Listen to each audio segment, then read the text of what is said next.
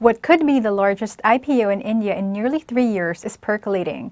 KKR-backed Coffee Day Enterprises, a Starbucks competitor in the Indian market, started a public book building on Wednesday, my colleague Jonathan Braude reports. Coffee Day is the parent company of Cafe Coffee Day, among other businesses. Cafe Coffee Day is based in Bangalore and has 1,423 outlets in India. Coffee Day Enterprises set a pricing range of 316 Indian rupees to 328 rupees a share. It is hoping to raise up to a total of 11.5 billion rupees from the offering. On Tuesday night, the company said it allocated 10.38 million shares to a set of anchor investors, including BlackRock India, Reliance Life Insurance Co, and Merrill Lynch Capital Markets, among others.